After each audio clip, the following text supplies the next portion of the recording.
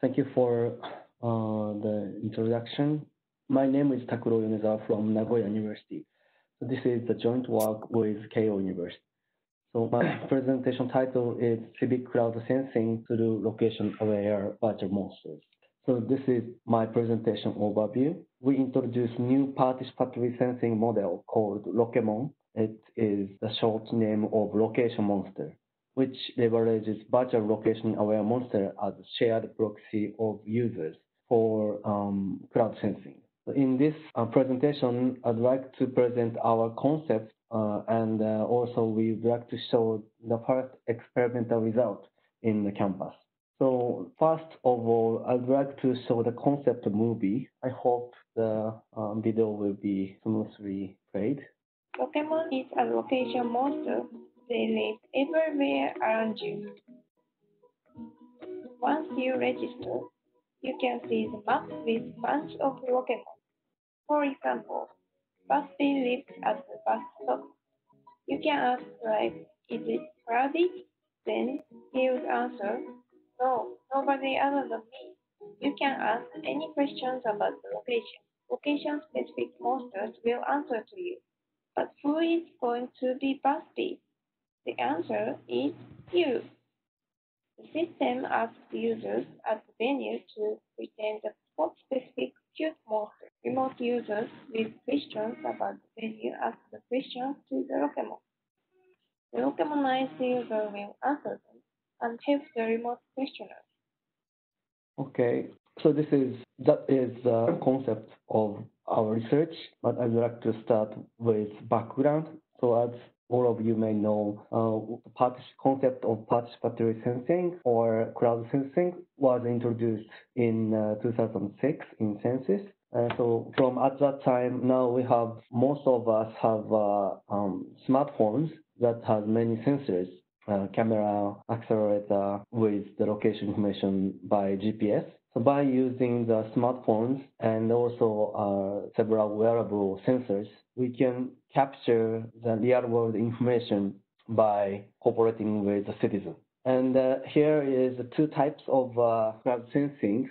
One is the formatted sensing. This means that there should be some formatted task, and users participate tasks by sending the answer. It's a formatted answer like 5-scale, Likert scale, etc. On the contrary, we also have an unformatted free sensing way. That means it's like a question and answering way.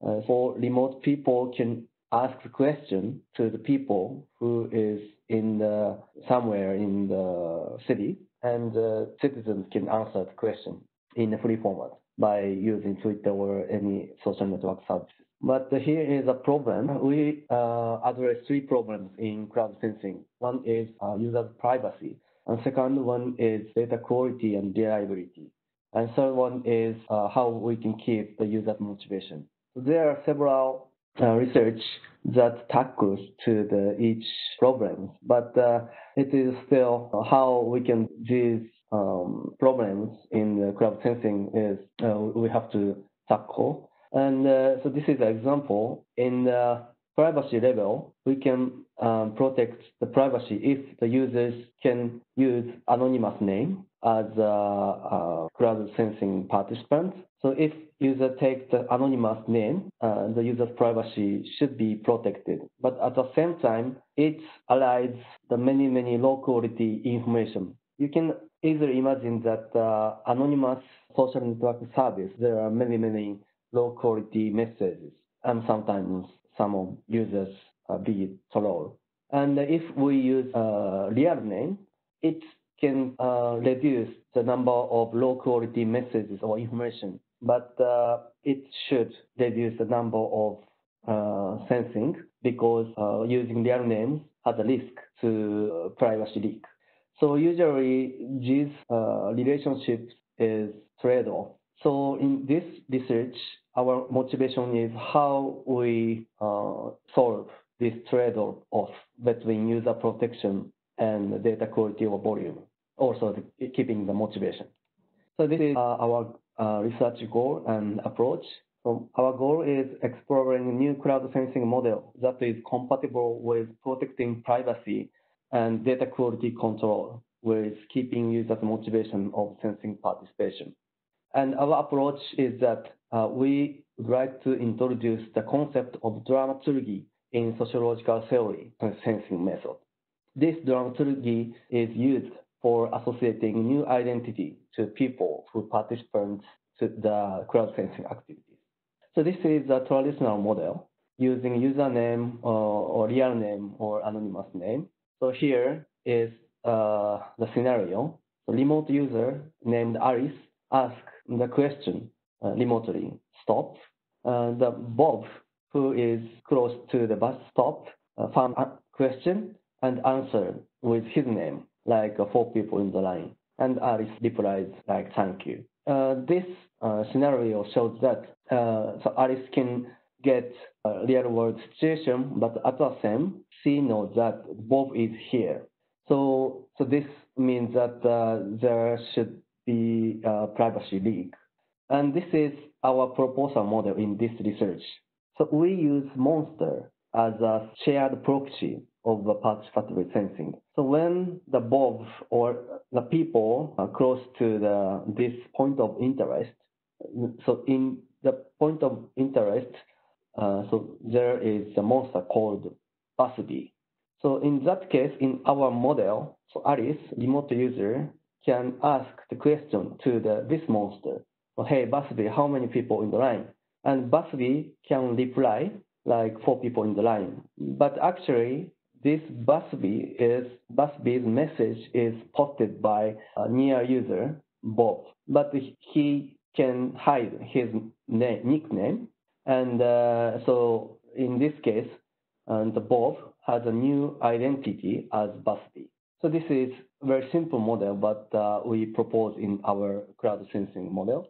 So our model has a 3 process. So in this 3 points, we provide what users can do in Lokemon. Firstly, users search nearby Lokemons and ask a question to the Lokemon remotely. So this means assigning the sensing task to the monster. And secondly, when users close to this monster, this location, a user can get a Lokemon to the user's collection by visiting a place where Lokemon virtually lives. So this monster collection is like gamification. We think this could be a motivation of the user in the loop of crowd sensing. And also, lastly, use this monster, Lokemon, as an alias to report information near to its site. So this means achieving a sensing task. So in this case, there is a ramen noodle restaurant. So the remote user asks to the ramen man how many people in the line, and the user close to the ramen noodle restaurant can mimic this monster called ramen man and answer the question. More than 10 people, it takes 30 minutes before entering. So here we have a hypothesis why Lokemon can solve the problems of privacy protection and keeping the data quality and also the motivation. So this is the hypothesis. Lokemon can provide the participatory sensing with protecting users' privacy, with managing data quality, and also with motivating users to participate. So there is a concept of a theory of a sociological theory domain called dramaturgy. Dramaturgy theory is founded by or defined by Erwin Goffman. This dramaturgy has these findings. So human interactions are always influenced by time, place, and audience. It suggests that the person's identity is not a stable and independent psychological entity, but rather gets remade as a person interacts with others.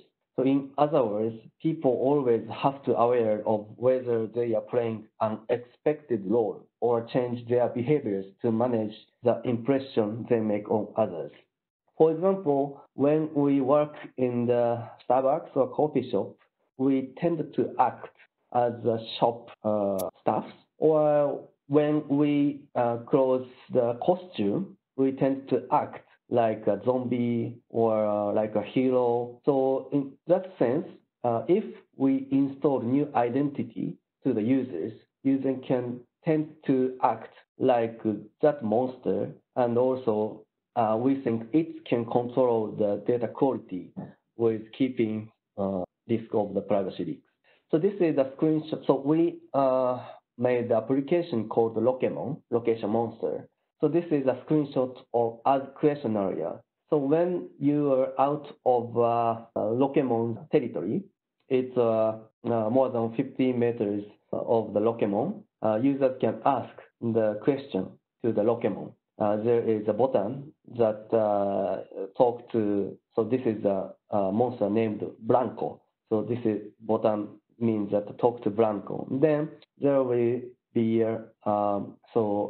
chat window will be open. So user can ask question. For example, so here this day there is a festival, and this user asking how crowd the place to this monster, and this monster replies the answer.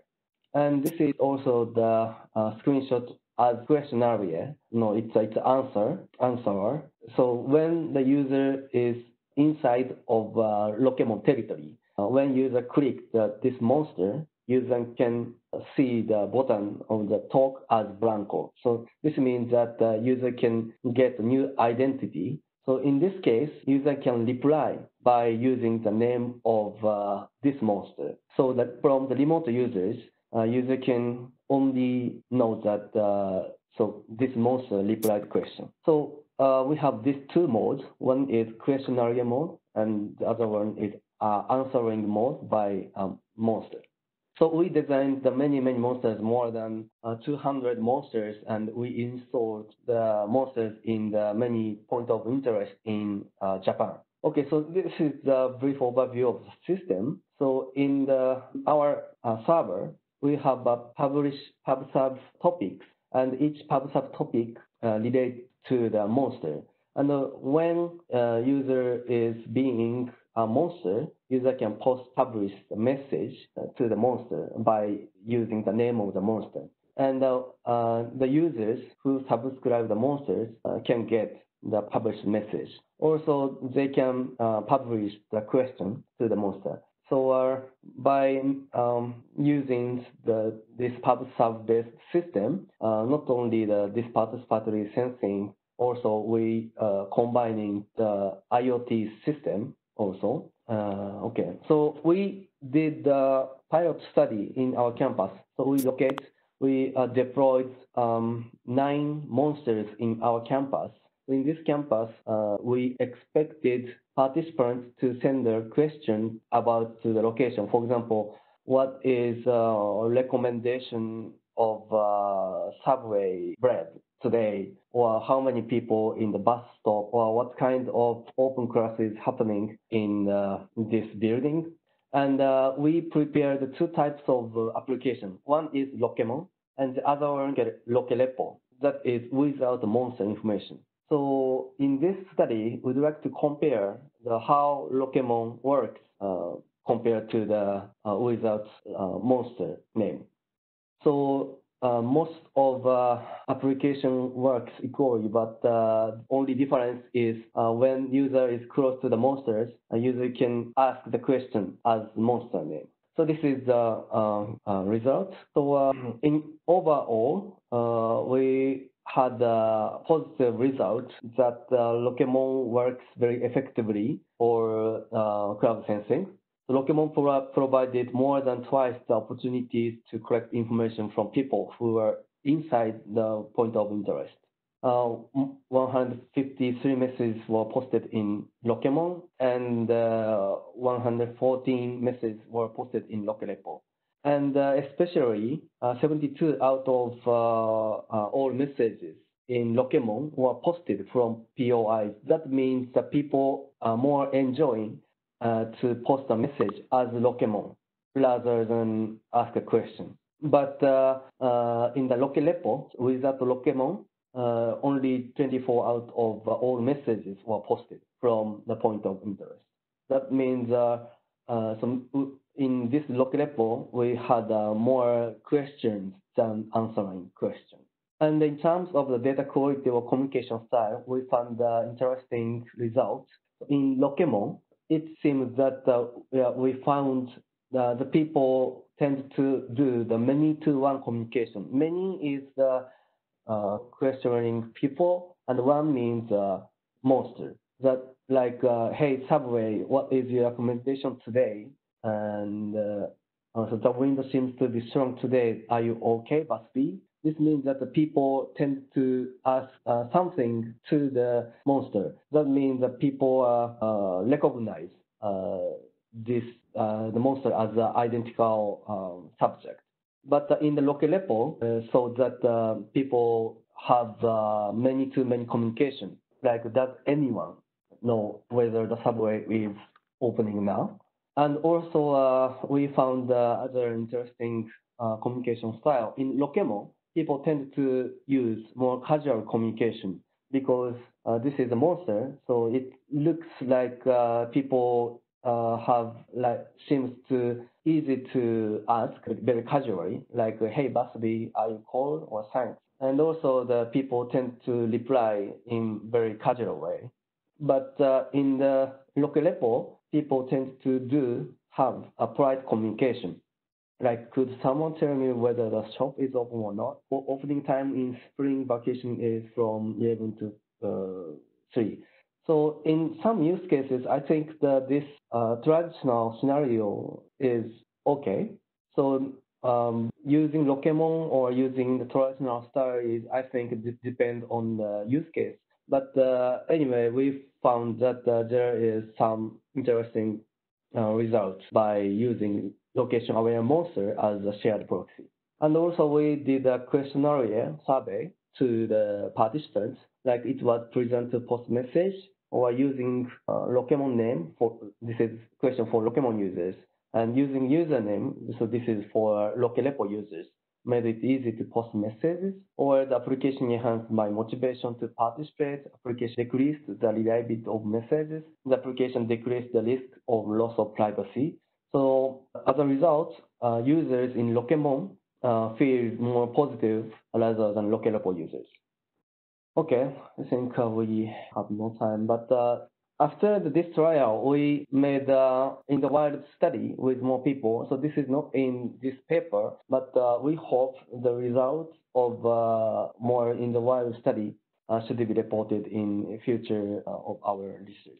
So this is conclusion. So we presented Lokemon, which leverages location-aware virtual monsters as proxy of participatory sensing. Our pilot study confirms some of our hypotheses for the Lokemon, like low privacy concern, providing some motivation to users, or I don't know, data quality we did not check in the detail, but we found that it is possible to manage or control the data quality by designing the monsters. Okay, thank you very much.